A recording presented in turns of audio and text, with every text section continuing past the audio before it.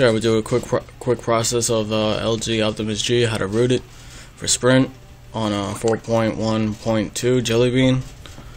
Make sure you have the LG drivers installed correctly, and make sure you have USB debugging on by developer options. Make sure it's checked, and mine's checked already. And make sure your phone's on charge only. And then you're gonna, when you do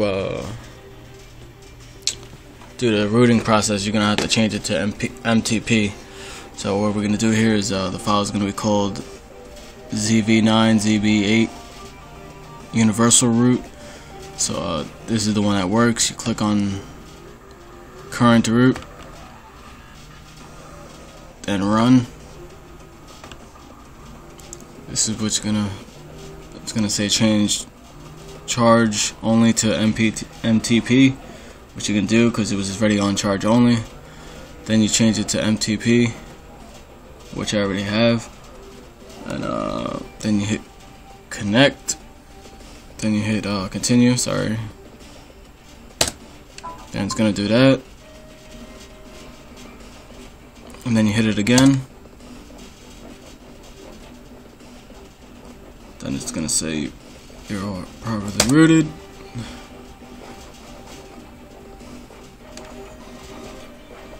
Then it's gonna reboot.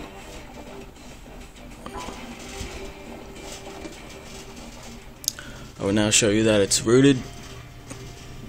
I haven't had recovery on here yet because I have trouble past 2 times. I ruined it, had to turn it to Sprint. So if anybody knows how to get recovery on here on the Jellybean, let me know the right way so I don't break my phone. Just leave comments and below, and I'll get back to you. Don't forget to subscribe. I'm just gonna show you that it's properly rooted.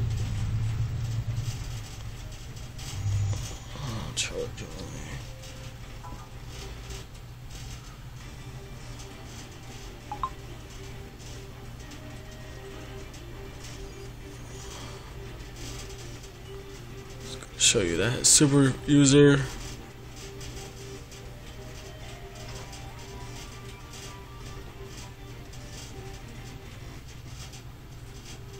Super user right there. So now it's properly rooted. Just need a recovery. Don't forget to subscribe, leave comments below,